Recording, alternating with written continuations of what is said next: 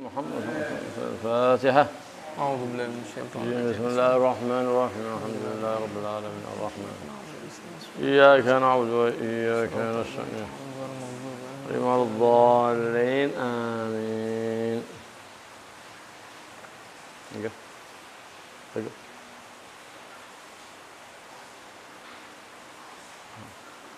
بسم الله الرحمن الرحيم. فحديث أبي هريرة. وقال رضي الله عنه وحديث أبي هريرة الذي في آخره شهدت له يوم القيامة بشهادة وشفاعة. وحديث رويفع بن ثابت وفيه وجبت له شفاعتي كلاهما قد تقدم في الباب الأول. ويأتي حديث أبي هريرة في الباب الرابع أيضا بلفظ وكنت له يوم القيامة شهيدا أو شفيعا. وعن أبي الدرداء رضي الله عنه قال قال رسول الله صلى الله عليه وسلم من صلى علي حين يصبح 10 وحين يمسي 10 أدركته شفاعتي يوم القيامة. رواه الطبراني بإسنادين أحدهما جيد لكن في انقطاع لأن خالدا لم يسمع من أبي الدرداء وأخرجه ابن أبي عاصم أيضا وفيه ضعف. وعن أبي بكر الصديق رضي الله عنه قال سمعت رسول الله صلى الله عليه وسلم يقول من صلى علي كنت شفيعه يوم القيامة. رواه أبو حفص بن ابن شاهين في الترغيب له وفي غيره وابن بشكوال من طريقه وفي إسناده إسماعيل بن يحيى بن عبيد الله التيمي ضعيف جدا وتفقوا على تركه. وفي لفظ عند أبي داود والحسن بن أحمد البنا سمعت رسول الله صلى الله عليه وسلم في حجة الوداع يقول إن الله عز وجل قد وهب لكم ذنوبكم عند الاستغفار ومن استغفر بنية صادقة غفر له ومن قال لا إله إلا الله رجح ميزانه ومن صلى علي كنت شفيعه يوم القيامة رجح ميزانه ومن صلى علي كنت شفيعه يوم القيامة. وروى بكر بن عبد الله المزني التابعي فيما أخرجه أبو سعيد في شرف المصطفى من طريقه مرفوعا من صلى علي 10 من أول النهار و10 من آخره نالته شفاعتي يوم القيامة. وقال القطب الحلبي رأيت أبا إسحاق إبراهيم بن علي بن عطية التليدمي وقال لي رأيت النبي صلى الله عليه وسلم في المنام فقلت يا رسول الله أسألك شفاعتك فقال أكثر من الصلاة علي صلى الله عليه وسلم. وعن عائشة رضي الله عنها قالت قال رسول الله صلى الله عليه وسلم من سره أن يلقى الله راضيا وفي لفظ وهو عنه راض فليكثر من الصلاة علي. أخرج الديلمي في مسند الفردوس له وابن عدين في الكامل وابو سعد في شرف المصطفى له وسنده ضعيف. وعن أنس رضي الله عنه أن النبي صلى الله عليه وسلم قال إن لله سيارة من الملائكة يطلبون حلق الذكر فإذا أتوا عليه محفوا بهم ثم بعثوا رائدهم إلى السماء إلى رب العزة تبارك وتعالى فيقولون ربنا أتينا على عباد من عبادك يعظمون آلائك ويتلون كتابك ويصلون على نبيك محمد صلى الله عليه وسلم ويسألونك لآخرتهم ودنياهم فيقول تبارك وتعالى غشوهم رحمتي فيقولون يا رب إن فيهم فلانا الخطأ إنما اغتبقهم اغتباقا فيقول تبارك وتعالى غشوهم رحمتي فهم الجلساء لا يشقى بهم جليسهم.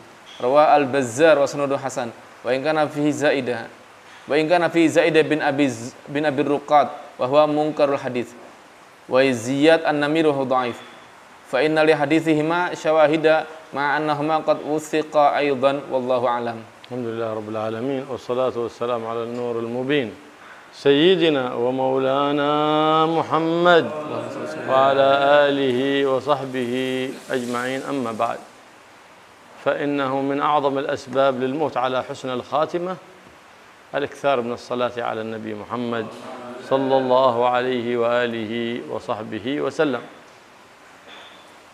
فالمكثر من الصلاة على النبي محمد صلى الله عليه وآله وسلم يكون ملطوفا به في الدنيا وفي البرزخ وفي يوم القيامة. وقد ذكر النبي محمد صلى الله عليه وسلم أن لله سبحانه وتعالى ملائكة سيارة يطلبون حلق الذكر. إيش بغيتهم؟ يخرجون من السماء ما بغيتهم ما حاجتهم من الأرض يطلبون حلق الذكر. فإذا وجدوا حلقة ينادي بعضهم بعضا أن هلموا على هنا فيحفون بذلك المجلس. مجالس الذكر المقصود بها مجالس يذكر الله فيها سبحانه وتعالى أو يصلى على حبيب الله. من أعظم الذكر لله هو الصلاة على النبي محمد صلى الله عليه وآله وسلم. يقصد بمجالس الذكر مجالس تلاوة القرآن، يقصد بمجالس الذكر مجالس يتعلم فيها الحلال والحرام وهي مجالس العلم. هذه كلها مجالس ذكر. هذه هي بغية الملائكة، تخرج من السماء تبحث عنها، تبحث عن هذه المجالس، فإذا وجدتها تحفت حلقا حلقا إلى السماء. نعم إلى السماء. فيقول لهم الرب سبحانه وتعالى من أين؟ قال أتينا من عند عبادك. قال كيف وجدتم عبادي؟ قال يعظمونك ويقدسونك ويسبحونك ويعظمون آلائك. آلاء الله سبحانه وتعالى وهي شعائره، أي ما عظمها الله سبحانه وتعالى.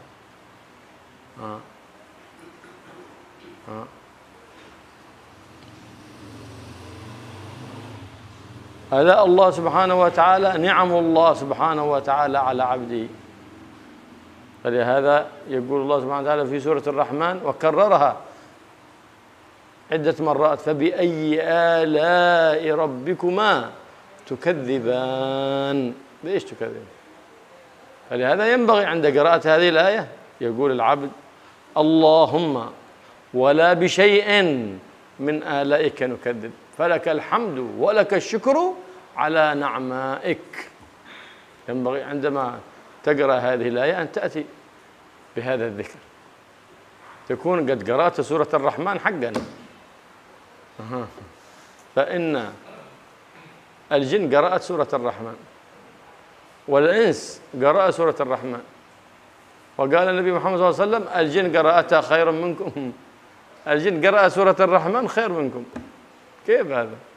إنما كلما أتوا على قوله سبحانه وتعالى فبأي آلاء ربكم تكذبان قالت الجن اللهم ولا بشيء من آلائك نكذب فلك الحمد ولك الشكر على نعمائك. فكلما قرأ في سورة الرحمن فبأي آلاء ربكم تكذبان قالت الجن كذلك. فلهذا يقول الحبيب الأعظم محمد يا أصحابي الجن قراءتها خير منكم لأنهم جاءوا بهذا الدعاء. جاءوا بهذا. هذه ماذا قال؟ يعظمونك ويقدسونك ويعظمون آلائك ويتلون كتابك ويصلون على نبيك وحبيبك محمد صلى الله عليه وآله وسلم. ماذا يسألون؟ يسألون الله ويسألونك لآخرتهم، أي يسألونك الجنة ويستعيذونك من النار، فيسألونك من خير الدنيا ومن خير الآخرة. فيقول الرب تبارك وتعالى غشوهم برحمتي فيدخلون فتتغشاهم الرحمة من الله سبحانه وتعالى. فتقول الملائكة إن فيهم فلان الخطأ المذنب إنما اغتبقهم اغتباقا. الغبوق هو الطعام الذي يؤكل آخر النهار، يقالوا غبوق، يقالوا غبوق ما تأكله آخرا، أي الذي يأتيه. اغتبقهم أي جاء آخرهم حضورا. فلان الخطأ ما جاء قصده هذا المجلس، إنما له حاجة جاء في آخر الوقت. اغتبقهم اغتباقا أي في آخره، في آخر الجلسة. هنا سبه ما يتناول في آخر النهار مثل الإنسان الذي جاء في آخر الجلسة فطعمه طعام معنوي مجلس الذكر، وهذا طعام حسي، فشبه الطعام المعنوي بالطعام الحسي. إنما في فلان اغتبقهم اغتباقا أي جاء في آخر جلسة وله حاجة يريدها فقال المولى سبحانه وتعالى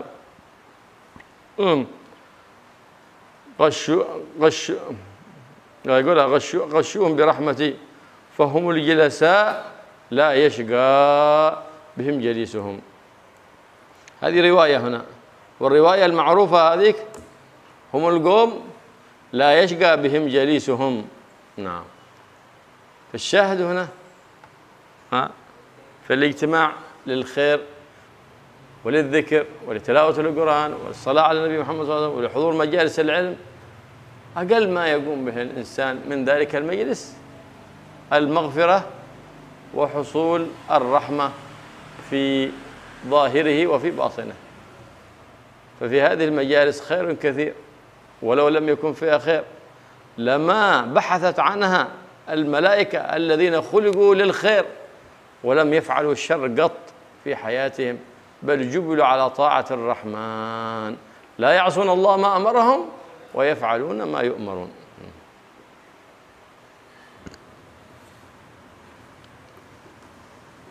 Bismillahirrahmanirrahim. Beliau Al-Habib Abdullah bin Abdurrahman Al-Mahdar mengatakan termasuk sebab-sebab husnul khatimah adalah memperbanyak salawat kepada Nabi Muhammad sallallahu alaihi wasallam. Orang yang memperbanyak salawat kepada Nabi Muhammad sallallahu alaihi wasallam akan mendapat kelembutan dari Allah Subhanahu wa taala di dunia dan di akhirat. Sebagaimana diceritakan dalam sebuah hadis bahwa Allah Subhanahu wa taala memiliki malaikat yang selalu berkeliling, sayyarah. Malaikat-malaikat yang selalu berkeliling. Tujuannya apa? Apa tujuan mereka? Mencari halaqah-halaqah zikir. Itu tujuan mereka. Apa keinginan mereka? Apa hajat mereka? Hajat mereka adalah mencari halaqah-halaqah orang-orang yang duduk, ya. Orang-orang yang duduk untuk berzikir kepada Allah Subhanahu wa taala. Dan ketika mereka menemukan halaqah zikir tersebut, maka mereka akan mengatakan halumu ila bughyatikum. Ayo sini. Ini ada tujuan kalian. Ketika mereka menemukan majelis-majelis zikir tadi itu, maka mereka pun mengitarinya. Jadi ada malaikat yang mengitari majelis tersebut, dan di atasnya ada malaikat lagi, di atasnya ada malaikat lagi sampai ke langit. Diitari oleh malaikat majelis-majelis zikir tersebut. Kemudian mereka pergi ke langit melaporkan kepada Allah Subhanahu wa taala. Allah bertanya kepada mereka, dari mana kalian? Mereka menjawab, ya Rabb, kami menemukan sekelompok hambamu, sekelompok hamba dari hamba-hambamu, mereka mengagungkan engkau, mereka mengagungkan nikmat-nikmatmu. Jadi majelis-majelis zikir ini, ya, ada banyak yang disebut majelis zikir. Apa itu majelis zikir? Majelis zikir itu adalah majelis yang di situ disebut Allah Subhanahu wa taala. Itu termasuk majelis zikir. Majelis zikir di mana di situ ada sholawat kepada Nabi Muhammad SAW, itu majelis zikir, majelis sholawat. Majelis zikir, bahkan majelis sholawat ini adalah termasuk paling agungnya majelis zikir. Majelis zikir adalah termasuk, diantaranya adalah majelis di mana diajarkan di dalamnya agama. Majelis ta'lim, majelis pembelajaran agama. Nah, majelis-majelis inilah yang dicari oleh malaikat-malaikat tersebut. Majelis-majelis seperti itu, majelis-majelis di mana mereka berzikir kepada Allah, mengingat Allah, menyebut Allah, bersolawat, dan mempelajari agama. Kemudian mereka melaporkan kepada Allah Subhanahu wa taala bahwa mereka menemukan sekelompok hamba daripada hamba-hamba Allah Subhanahu wa taala. Kata mereka hamba-hamba tersebut mengagungkan nikmat-nikmat-Mu ya Allah. Ala itu adalah syiar-syiar Allah, nikmat-nikmat Allah kepada hambanya. Sebagaimana di Al-Quran dikatakan, Fabi ayyi ala'i rabbikuma tukadziban. Fabi ayyi ala'i rabbikuma tukadziban. Maka dengan nikmat-nikmat Allah yang mana kalian berdua mendustakan? setelah membaca ayat ini kita dianjurkan membaca Allahumma wala bi syai'in min alaika nukadzib falakal hamdu walaka syukru ala na'maik. Ya. Ini surat Ar-Rahman ini bukan cuma manusia yang baca. Manusia baca surat Ar-Rahman, jin juga membaca surat Ar-Rahman. Namun Nabi SAW bersabda, bacaannya jin itu lebih afdal daripada bacaan kalian. Sahabat kaget loh, jin kok bacaannya lebih afdal? Iya, ternyata jin itu kenapa bacaannya lebih afdal? Iya, karena jin setelah membaca surat Ar-Rahman, karena jin ketika membaca surat Ar-Rahman, ketika sampai pada fabi ayyi ala'i rabbikuma tukadziban, jin akan membaca berdoa kepada Allah, Allahumma wala bi syai'in min alaika nukadzib falakal hamdu walaka syukru ala na'maik.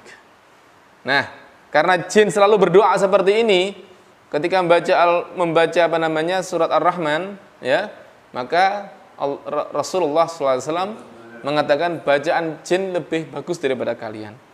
Oleh karena itu akhirnya para sahabat tidak meninggalkan doa ini. Setiap kali kita membaca surat Ar-Rahman, fabi ayyi ala'i rabbikuma tukadziban, kita baca Allahumma wala bi syai'in min alaika nukadzib falakal hamdu walaka syukru ala na'maik. Nah, jadi ala itu artinya adalah nikmat-nikmat Allah kepada hambanya. Mereka yu'adzimuna ala'ak, mereka mengagungkan nikmat-nikmat Engkau ya Allah. Wa yatruna kitabak, dan mereka membaca kitab-kitab Kamu ya Allah. Dan wa yusalluna ala nabi Muhammad sallallahu alaihi wasallam. Dan mereka bersolat kepada Nabi Muhammad sallallahu alaihi wasallam. Apa yang mereka minta? Wa yas'alunaka li akhiratihim wa dunyahum, mereka memohon kepada Engkau ya Allah untuk akhirat mereka. Apa itu akhirat mereka? Akhirat mereka mohon surga dan berlindung daripada neraka. Itu. Untuk akhirat mereka artinya mereka berlindung, memohon surga dan berlindung daripada neraka. Dan juga mereka memohon kepada Engkau untuk dunia mereka ya Rabb. Mereka memohon untuk akhirat dan dunianya. Maka Allah Subhanahu wa taala berfirman kepada para malaikat tersebut. Allah berfirman, "Ghasyuhum rahmati." Naungi mereka dengan rahmatku. Ghasyuhum bi rahmati. Naungi mereka dengan rahmatku. Naungi mereka dengan rahmatku, kata Allah Subhanahu wa taala. Maka para malaikat tadi itu melaporkan, "Ya Allah, di antara orang-orang tadi itu ada satu orang al-khata', orang yang suka salah. Artinya orang yang sering berdosa. Ada satu orang sering berdosa, sering bersalah. Inna maghtabaqahum igtibaqa." Dia ini datangnya di akhir. Ya, ghobuk itu dalam bahasa Arab, ghobuk itu artinya yang dimakan di sore hari. Yang dimakan di sore hari. Jadi inna maghtabaqahum igtibaqa, artinya dia datangnya telat. Datangnya di akhir, ya, diibaratkan sama makanan. Orang kalau waktunya makan terakhir, dapatnya sedikit kan begitu ya. Makan sudah terakhir baru datang. Mayukal akhiran nahar, yang dimakan di akhir siang, di sore hari. Nah, itu adalah disebut ghabuk. Inna maghtabaqahum igtibaqa. Ada satu orang yang suka salah, udah orang ini sering salah, datangnya telat. Ada perlu, dia tuh nggak kepingin zikir sebenarnya, ada perlu aja. Maka Allah Subhanahu wa taala menjawab, Allah Subhanahu wa taala menjawab, "Ghasyuhum rahmati." Liputi mereka dengan rahmatku. Fahumul jalasa la yasqa bihim jalisuhum. Mereka adalah orang-orang yang duduk, yang dimana tidak akan celaka orang yang duduk bersama mereka. Ada riwayat yang mengatakan fahumul qaum la yasqa bihim jalisuhum. Mereka adalah satu kaum yang mana orang yang duduk bersama mereka tidak akan celaka. Siapapun yang duduk bersama mereka tidak akan celaka, akan mendapatkan cipratan, bagian rahmat dari Allah Subhanahu wa ta'ala. Intinya di sini adalah apa? Adalah perkumpulan dalam kebaikan, perkumpulan di dalam zikir kepada Allah Subhanahu wa ta'ala, perkumpulan di dalam membaca Al-Quran, perkumpulan di dalam sholat kepada Nabi Muhammad SAW, perkumpulan di dalam mempelajari agama. Perkumpulan-perkumpulan tadi itu adalah termasuk yang menyebabkan ampunan dari Allah Subhanahu wa ta'ala dan mendapatkan rahmat dari Allah Subhanahu wa ta'ala. Itu perkumpulan-perkumpulan seperti ini.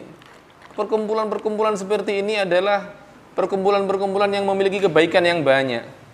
Saking banyaknya kebaikan tadi itu sehingga perkumpulan ini dicari oleh para malaikat yang mereka suka kebaikan. Para malaikat itu tidak kepingin yang lain, mereka kepingin baik. Para malaikat itu mereka selalu yang dihendaki adalah kebaikan. Mereka tidak pernah maksiat. Para malaikat itu tidak pernah melakukan kesalahan. Mereka suka kebaikan, mereka tidak suka melanggar dan tidak menyukai pelanggaran, dan mereka tidak pernah maksiat melanggar kepada Allah Subhanahu wa taala. نعم. والمكثر من الصلاة على النبي محمد صلى الله عليه وآله وسلم يأمن من سخط الله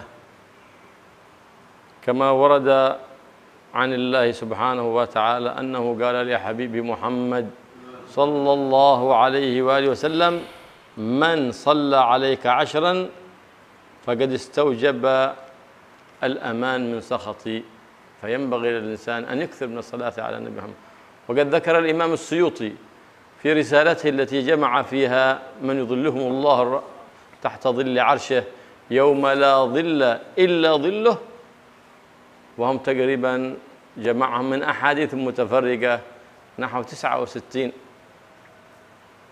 منهم المكثر من الصلاة على النبي محمد صلى الله عليه وآله وسلم بأنه تحت ظل عرش الرحمن يوم لا ظل إلا ظله، كما قال في الحديث هناك 7 يظلون في ظل هذا الذين جمعهم في حديث واحد 7، وليس المحصورين في 7، وإنما هم ذكروا في أحاديث متفرقة نحو 69 جمعهم الإمام السيوطي في رسالة خاصة. نعم. في حديث آخر يقول 3 تحت ظل عرش الرحمن يوم لا ظل إلا ظله.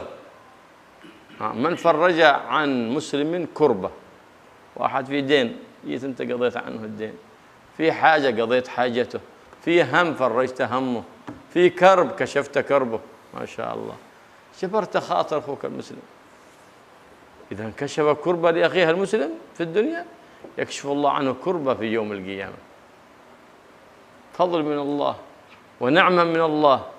نعم. هذا الذي يفرج هموم الناس ويزيل أحزان الناس، هذا يكون في ظل عرش الرحمن يوم لا ظل إلا ظله، من كشف عنه من كربه. ومن أحيا سنتي، من أحيا سنة النبي محمد صلى الله عليه وسلم يكون في ظل عرش الرحمن يوم لا ظل إلا ظله،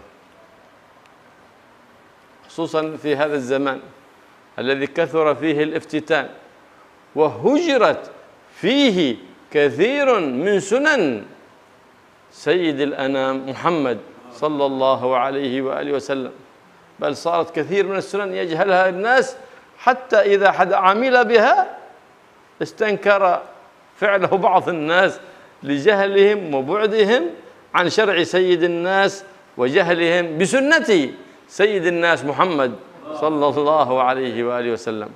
والثالث والمكثر من الصلاة عليه صلى الله وسلم عليه وعلى آله وصحبه وسلم، فإنه يكون في ظل عرشه. هناك جماعة 3، هناك جماعة 7 في ذاك الحديث. جاء الإمام السيوطي وجمع هذا من أحاديث متفرقة من يظلهم الله في ظل عرشه وما ظل إلا ظله، فهو ذكر منهم كما في هذا الحديث من مات مكثرا من الصلاة على النبي محمد صلى الله عليه وآله وسلم. فإذا فرجت على مؤمن كربة وأحييت سنة الحبيب محمد صلى الله عليه وسلم وأكثرت من الصلاة على النبي محمد صلى الله عليه وسلم فابشر، فأنك من الذين يظلهم الله في ظل عرشه يوم لا ظل إلا ظله، يوم تدنو الشمس حتى تقرب من الرؤوس، تدنو الشمس من الرأس ويتصبب الناس عرق، ما في ظل إلا ظل عرش الرحمن.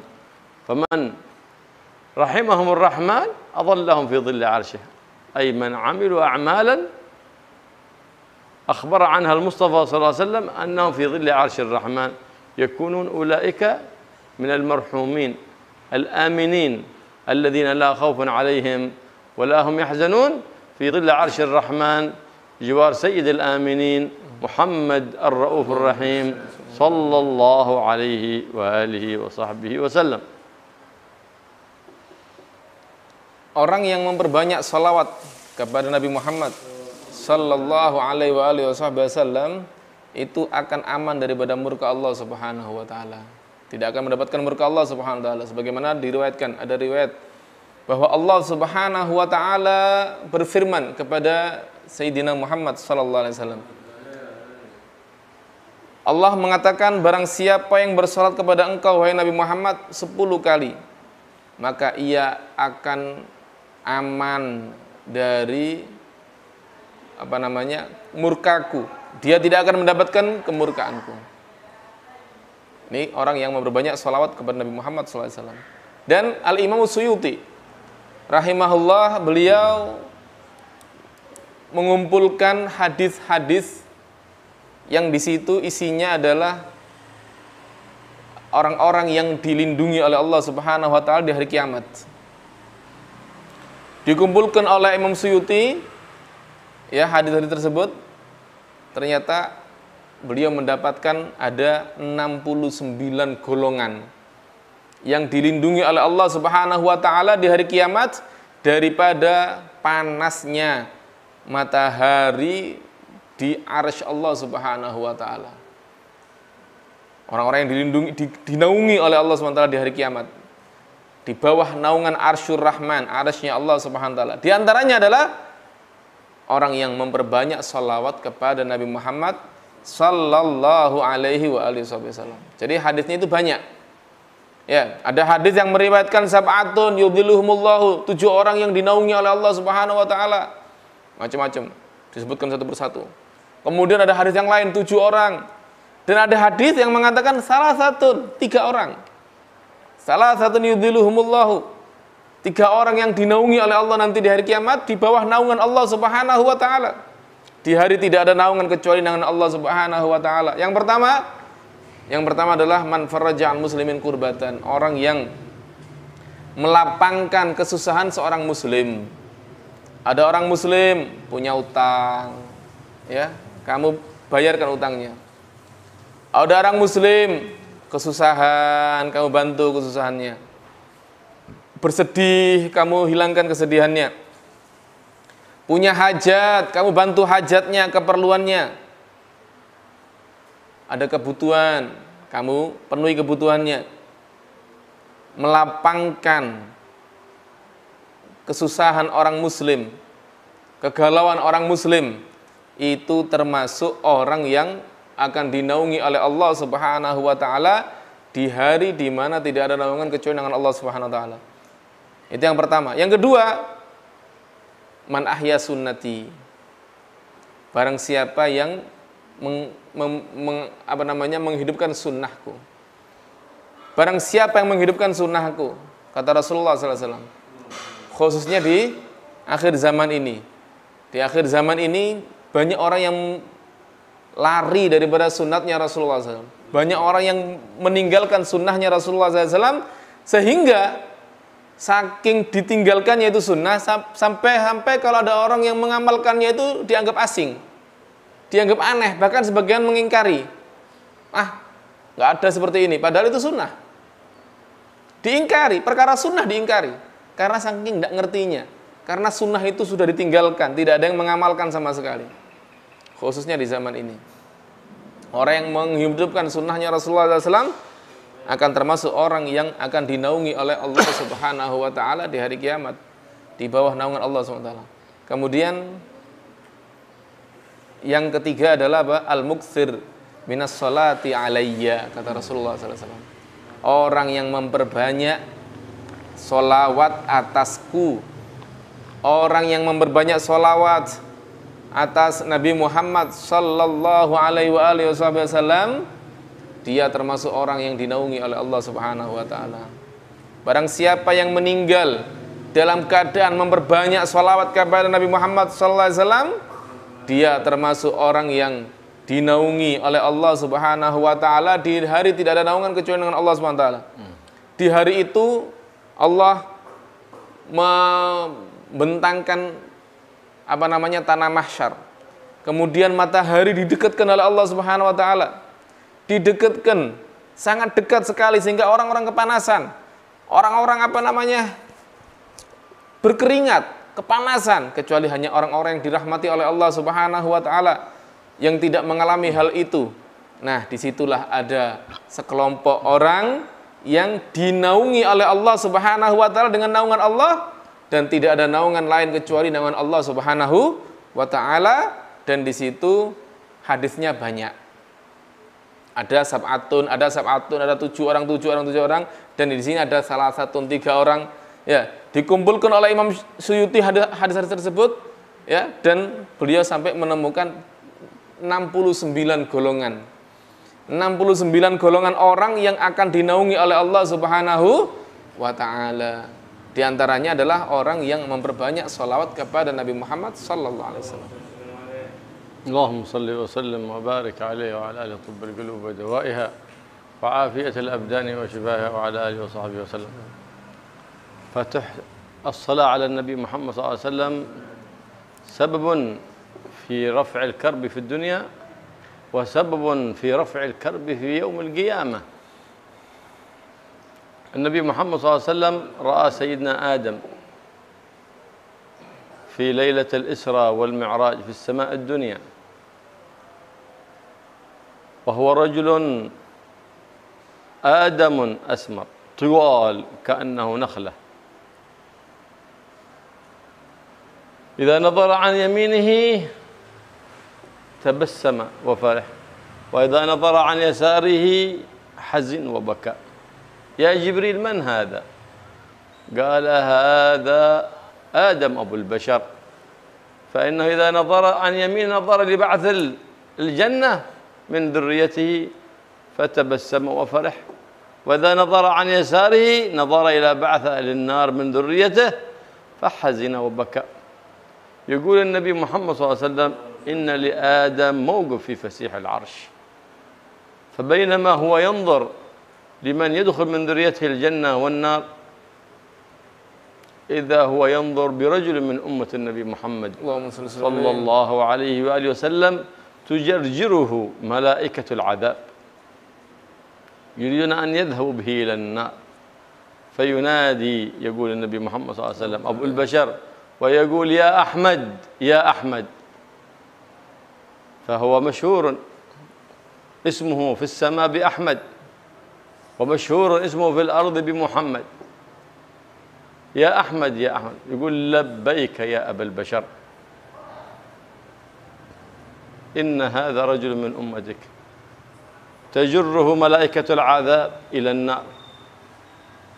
قال فأشد حجزتي وأنطلق خلفهم مسرعا، فيقول قفوا ملائكة ربي، قفوا ملائكة ربي، بقيتوا فين؟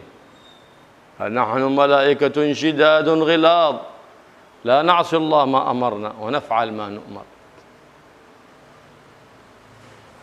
فما يلبون كلام الحبيب محمد صلى الله عليه وسلم، لما ماشي فائدة في الكلام معهم رجع يناجي سيدهم ومولاهم ومسك بيده اليسرى على لحيته صلى الله عليه وسلم وهو يقول يا رب ألم تعدني أنك لن تخزيني في أمتي؟ قال ما انتقل النبي محمد صلى الله عليه وسلم إلى الرفيق الأعلى إلا بعد أن جاء الملك جبريل يقول له إن الملك الجليل يقرئك السلام ويقول لك إنا لن نخزيك في أمتك. فطاب له الانتقال للرفيق الأعلى بعد أن اطمأن على أمته صلى الله عليه وآله وسلم. فيسمعون النداء من عرش الرحمن يقول اسمعوا كلام حبيبي محمد وردوه إلى مقام الحساب، فيرجعون إلى الميزان، وللميزان كفتان يمين للحسنات ويسار للسيئات. فلما يقفون عند الميزان قال له صلى الله عليه وسلم فأخرج من حجزتي ورقة بيضاء قدر أنملة وأطرحها في الميزان وأقول بسم الله بسم الله، فترجح كفة الحسنات وتطيش السيئات، فتنفر عنه ملائكة العذاب وتتولاه ملائكة الرحمة وتجود به وتريد أن تدخله إلى الجنة. فيقول ذلك العبد الذي أدركته عناية المولى سبحانه وتعالى: ملائكة ربي قفوا حتى أنظر من هذا الرجل العظيم، هذا الرجل الكريم الذي شفعه الله فيه. من أنت يا ذا الوجه الحسن ويا ذا الخلق الحسن؟ من أنت الذي لك المقام العظيم الذي شفعك الله في إقالة عثرتي؟ ما عرفتني، أنا نبيك محمد صلى الله عليه وآله وسلم. وهذه البطاقة صلاتك علي أدركتك في وقت أحوج ما تكون إليها، صلاتك على النبي محمد صلى الله عليه وآله وصحبه وسلم، فكانت مدركة للعبد في الدنيا بتفريج همه وغمه وقضاء دينه، وفي الآخرة بمغفرة ذنبه وسببا في دخول جنة الله سبحانه وتعالى، وكونه في تحت ظل عرش الرحمن يوم لا ظل إلا ظله. والله يوفقنا وإياكم للإكثار من الصلاة على النبي محمد صلى الله عليه وسلم محبة وتعظيما لذلك النبي الكريم الرؤوف الرحيم صلى الله عليه وآله وصحبه وسلم.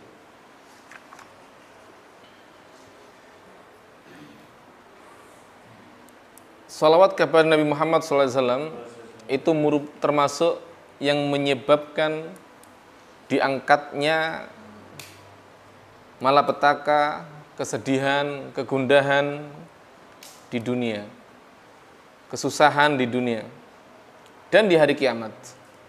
Jadi bukan cuma di dunia, tapi juga di hari kiamat. Sebagaimana Nabi SAW pernah melihat Nabi Adam. Ketika Isra Mi'raj, Nabi melihat Nabi Adam. Nabi Adam ini orangnya kulitnya manis, tinggi orangnya, tinggi, seperti pohon kurma.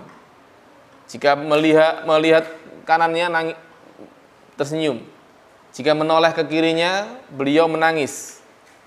Maka Rasulullah SAW bertanya kepada para malaikat, kepada malaikat Jibril, wahai malaikat Jibril, siapa orang ini? Malaikat Jibril menjawab, orang itu adalah Nabiullah Adam, Abul Bashar, bapaknya manusia, Nabi Adam. Jika dia menoleh ke kanan, dia melihat anak cucunya yang tinggal di surga, dia tersenyum. Jika dia menoleh ke kiri, dia melihat anak cucunya yang masuk neraka, dia pun menangis. Kemudian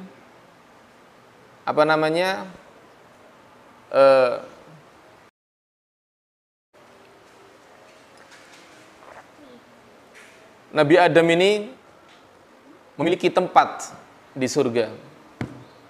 Di surga dia memiliki tempat. Di situ dia bisa melihat seluruh anak cucunya. Suatu saat Nabi Adam yang melihat semua anak cucunya, keadaan anak cucunya, dia melihat ada satu orang dari umatnya Nabi Muhammad SAW ditarik-tarik oleh malaikat untuk masuk neraka. Jadi nanti di surga Nabi Adam itu punya tempat khusus, itu dia bisa melihat semua anak cucunya. Dia melihat ada satu dari umatnya Nabi Muhammad ditarik-tarik malaikat untuk masuk neraka. Maka Nabi Adam memanggil Rasulullah dengan sebutan ya Ahmad, wahai Ahmad, karena nama Rasulullah ini terkenal di langit dengan sebutan Ahmad, di bumi terkenal dengan sebutan Muhammad sallallahu alaihi wasallam. Wahai Ahmad, maka Nabi sallallahu alaihi wasallam menjawab labbaik. Wahai ayah manusia, labbaik, aku penuhi panggilanmu wahai bapaknya manusia. Kemudian Nabi Adam menunjukkan, itu loh, salah satu umatmu ada yang ditarik-tarik mau dimasukkan ke neraka. Maka Nabi Muhammad ketika melihat ada umatnya yang mau dimasukkan ke neraka, beliau menguatkan sarungnya, mempererat ikatan sarungnya, beliau langsung berangkat menuju ke tempat tersebut dan mengatakan, stop, wahai para malaikat Allah, wahai para malaikat Allah, stop, cukup, berhenti sampai di situ. Kemudian malaikat tadi itu mengatakan, nahnu malaikatun ghiladun syidad, La na'si ma amarallah wa naf'al ma ya'muruna. Kami adalah para malaikat yang tegas, keras, yang tidak bisa dibantah. Kami selalu melaksanakan semua perintah Allah dan kami tidak akan melanggar apa yang diperintahkan oleh Allah Subhanahu wa taala. Jadi nggak mau nurut sama Rasulullah SAW ini malaikat. Tetap ditarik-tarik. Dengan demikian Rasulullah langsung bermunajat kepada Allah Subhanahu wa taala. Tuhannya seluruh malaikat. Nabi dengan tangan kirinya memegang jenggotnya. Beliau mengatakan, "Ya Rabb, ya Allah, mana janjimu kepadaku? Bukankah engkau telah mengatakan ketika Nabi Muhammad sallallahu alaihi wasallam hendak meninggal, Rasulullah mengatakan ummati, umatku ya. Ya Allah, kemudian Allah mengutus malaikat Jibril berkata kepada Rasulullah SAW, Allah berkata, inna lan nukhzika fi ummati, kami tidak akan membuat kamu kecewa dalam urusan umatmu. Maka ditagih oleh Rasulullah SAW, janji Allah ini, mana janjimu ya Allah? Maka Allah pun memerintahkan kepada para malaikat, wahai para malaikat, dengarkan kata-kata kekasihku Muhammad, ikuti kata-kata dia, jangan ditarik ke neraka itu orang, bawa dia ke tanah hisab, timbang lagi amal kebaikannya dan amal keburukannya. Maka orang itu dibawa ke tanah hisab, tanah perhitungan, tanah pengadilan. Di situ ditimbang amal kebaikannya, amal keburukannya. Jelas kalau sudah masuk neraka itu berarti dia adalah banyak buruknya daripada kebaikannya. Tapi Rasulullah SAW dari balik lipatan sarungnya beliau mengeluarkan kertas putih kecil, ditaruh ada di timbangan kebaikan orang tersebut dengan mengatakan Bismillahirrahmanirrahim. Seketika itu pula timbangan kebaikan orang tadi itu langsung menjadi berat dan timbangan keburukannya pun sirna. Maka begitu timbangan kebaikannya berat, timbangan keburukan sirna, malaikat azab langsung lari menjauh. Malaikat rahmat yang membawa dia langsung ditarik menuju ke surga Allah Subhanahu wa taala. Maka orang tadi itu mengatakan, stop wahai para malaikat Allah, stop.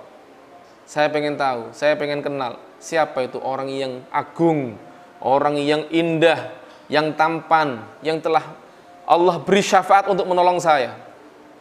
Kemudian Rasulullah ketika mendengar orang ini mempertanyakan dirinya, Rasulullah menjawab, engkau tidak tahu syafaat, tidak tahu aku engkau wahai manusia, wahai umatku, aku tidak kenal engkau. Aku adalah Nabi Muhammad sallallahu alaihi wasallam. Maka kata Rasulullah, kertas yang aku berikan kepadamu itu adalah sholawat kamu kepadaku di dunia. Sholawat kamu kepadaku di dunia itu masih ada catatannya. Itu yang oleh karena itu sholawat kepada Nabi Muhammad sallallahu alaihi wasallam itu sangat berguna sekali untuk melapangkan kesusahan, kegelisahan di dunia dan kesusahan, kegelisahan di akhirat dengan ampunan dari Allah Subhanahu wa taala dan syafaat dari Nabi Muhammad sallallahu alaihi wasallam. Allah yadkhulna bi syafa'at al-habib al-a'zam Muhammad sallallahu alaihi wasallam. Ya Rahman ya Rahim ya Hayy ya Qayyum. اللهم حببنا إلى حبيبك محمد صلى الله عليه وسلم ارزقنا كمال المحبة له وكمال الاقتداء والاتباع له في الأقوال والأفعال والحركات والسكنات وشفعه فينا يا رب العالمين وأمتنا على محبته واحشرنا في زمرته في عافية وسلامة وكمال توقف سلام بجاه حبيبك محمد الرؤوف الرحيم وصلى الله على سيدنا محمد النبي وصحبه وسلم والحمد لله رب العالمين بسر الفاتحة. أعوذ بالله من الشيطان الرحمن الرحيم وإياك نستعين ضالين آمين. ربنا تقبل وتب علينا واغفر لنا وارحمنا والحاضرين والناظرين والسامعين والحاضرين برحمتك من عندك عن سواك وصلى الله عليه وسلم. سبحان ربك رب العزة عما يصفون وسلام على المرسلين والحمد لله رب العالمين. تقبل الله منكم، تقبل يا كريم.